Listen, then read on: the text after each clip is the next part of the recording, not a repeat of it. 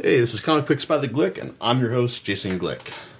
You know, this week I was at a loss of what to talk about first, because one of the comic creators I've always wanted to do a single podcast on is Garth Ennis, and I've really actually gone over a lot of his signature series in previous podcasts, like Preacher and his run on Punisher. Yeah, but there's one other series he's done, probably one that people like the most, that I haven't talked about yet. This is called Hitman, a series he did with John McCree for 60 issues, plus sort of one-shots and miniseries back in the late 90s, early aughts. Okay, Hitman is the story of Tommy Monahan. He's a superpowered hitman who's got powers of telepathy and X-ray vision. Great things for a hitman to have, so he can look through the walls to see who's coming to get him and read the minds of people who are trying to kill him. Now, what sets Hitman apart from his other series that it's set specifically in the DC universe, so which means he can interact with all sorts of intricate people like Batman, Catwoman, and Etrigan the Demon. But really, but really, since Ennis hates superheroes, it's not really about Tommy Monahan's team of the month with whoever happens to be passing through Gotham City where he lives.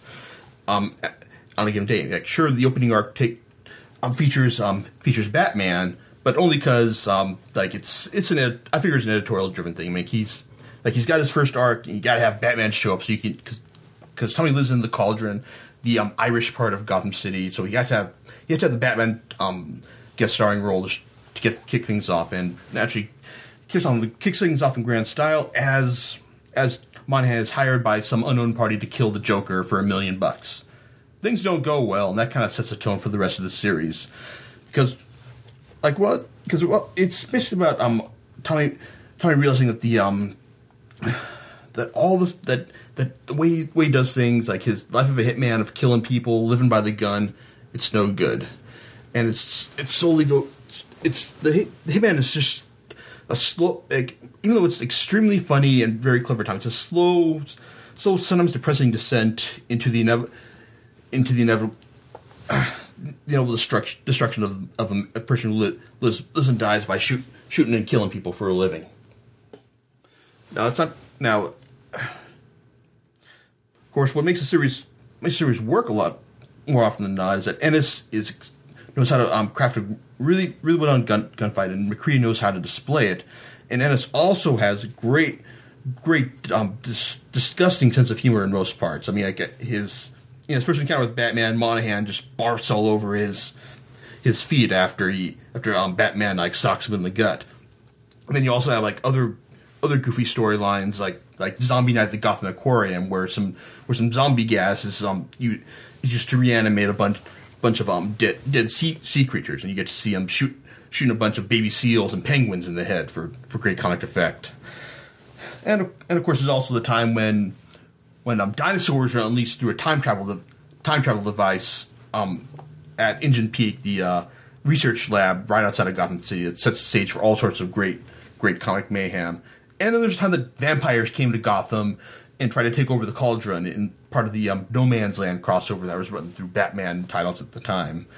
It's great. It's great fun. And really, it's all the goofy stuff serves as a counterpoint to all the serious stuff, like when Tommy goes face to face with with world's deadliest hitman Johnny Navarone, and winds up losing one of his best friends in the process, and also the time when Tommy winds up coming face to face with his dad, who he never knew, or the slow and inevitable deaths of all of his friends, and even his, well, I'm not going to say who, the major death later on in the series, but that's the thing about the reason I don't like Hitman as much as his other stuff. For me, it's if you're going to buy one Garth Ennis series, it's got to be Preacher. But between Hitman and Preacher, you've read a lot of what Ennis already has to say, and a lot of stuff I've read of Ennis afterwards. I mean, it's kind of him repackaging a lot of the stuff, usually to great effect. Other times, just to pay the bills. But with Hitman, though, I mean, Ennis, the tone varies sharply from story to story at times. I mean, you'll get a good goofy story like with the Zombie Night at the Gotham Aquarium. They'll be followed up with something like something later on with like Tommy going to Ireland to find out about his dad, who was just like an utter bastard. And, like, it just varies wildly, and like the tone just get like the problems with the tone just get bigger and bigger, greater and greater, like between the goofy and the serious as the series goes on. My favorite Hitman stories are the ones that just manage to balance humor and comedy. My favorite Hitman stories are the ones that manage to balance humor and comedy, like naturally, like with the Ace of Killer story, where Tommy winds up fighting against a demon from hell that's sent to kill him, and he winds up having a team with Catwoman and Jason Blood, the human host of the demon, and it's a great, perfectly paced escalation of carnage. It basically ends with everyone holding up in a church to try and hold off this demon that's come to get them, and also them trying to make a bargain with Etrigan, which never ever ends well. And also Tommy's Heroes, which basically has Tommy and his crew going to the fictional country of Tananda to help out a group called Third World Aid from a country that's ruled by a dictator and is currently fighting a civil war against a drug lord. As they get there, though, they find out that the situation that trying to choose between who to support, a dictator and a drug lord, much harder than it seems. Yeah, but overall, I mean, it's like the series is definitely a lot of fun, and it's like even though I complain about like it being too serious at times, I'm not saying these serious stories are bad. They're still really well done, but you get the feeling that a lot of that when the series is starting out, you want like a lot of like a good goofy over the top action stuff, and you kind of like you're not really expecting like a lot of the serious stuff to take in, but that's just me. It's like a lot of other people like it, but for me though, Hitman is always gonna be second to Preacher and Garth Ennis' canon. Yeah, but that's not all the stuff that he did with it, because a couple of years later, Ennis came back with the series for a Hitman JLA crossover. And it was definitely one of the better stories. I mean, it's not quite up there with the best of them, but it's fun because it basically has the parasites that gave Tommy his powers coming back, being located on a shuttle and taking it over, and then the shuttle finding its way into Justice League airspace on the moon. So naturally, and then you get Tommy Batman has to bring Tommy to the Justice League Watchtower to look to experiment on his alien parasite driven blood to find out what they're up against. Of course, this also draws on a previous issue of Hitman where Tommy met up with Superman on the top of a roof, and you find out he talked to Superman about the problems he was having, how Superman failed to save this one guy's life. While he saved the shuttle, but he couldn't save the one guy who had fallen between the planks at the time. And that was a great issue, and it plays off that because as Batman's like grilling Green Lantern for teaming up with Tommy in a previous episode, Superman walks on and says, "Hey, Tommy, how you doing?" And Batman's like, "What? He's a killer! How could you team up with him like that?" And it's fun because it plays off against like the moral standards of the Justice League versus Tommy Monahan, because while the parasites find a way to telepathically shut off all the superheroes' superpowers, it then falls to like the one superpowered person, well, because after Batman gets sacked with one of the parasites, to find a way to solve all these problems. Naturally, that leads to Tommy killing everything on all the parasites on the satellite and their human hosts, which doesn't sit well with the Justice League at all. But that's only part of the story, and it's a good moral quandary, even if like I do feel that the deck is somewhat stacked against the League from the beginning, because it's like forget it.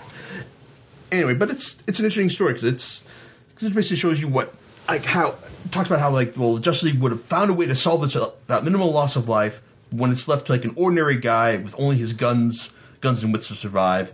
Like, he's got to do whatever he can. Yeah. Then you've also got the Hitman 1 Million story, because Hitman really didn't participate in a lot of DC crossovers because Ennis, I don't care about it's like all this big superhero stuff, but with the 1 Million crossover, which is masterminded by Grant Morrison, this basically had Tommy Monahan being taken from the from the present day into the 853rd century by a bunch of goofy fanboys who've heard the legend of Hitman and are trying to siphon off some of his iconic power to try and fuel their superhero dreams. Tommy sets them straight about what it means to be a superhero, and then they the kids or fanboys try to find a real hero. They get Etrigan the Demon instead. Yeah, but saving the best for last, though, is the Hitman Lobo crossover. That stupid Bastitch.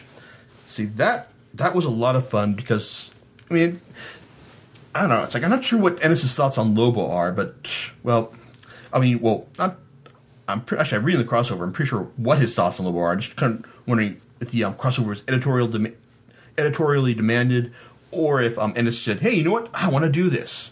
But in either case, it's a lot of fun because it has Lobo being his truly awful self, wandering into to Tommy's bar, and then just making an ass of himself and getting on everyone's bad side, and then Tommy just shooting him in the eyes, and then seeing him on this horrible chase all over town. It's a great piece of carnage, illustrated by one of the few other artists aside from John McCreed to tackle Tommy Monahan, Doug Monk, who does some great detailed art with the story and has a great eye for carnage and gruesomeness. But it's great crossover and like worth picking up. As is like the second half of the series in general, because only the first 28 issues were reprinted in trade paperback. I'll have to admit that it's a crime that the rest of the series hasn't been reprinted yet. But all I can say is that if you can get all the series so far and collect in trade paperback, if you find it somewhere on eBay, or in a store, or Amazon, go ahead and pick it up. As for the rest of the single issues, gotta hit eBay. Like, it's far more efficient than hitting the comic book shops, hoping to find every single issue afterwards. Okay. And on that note, well, we'll see you next time. Okay. Laters.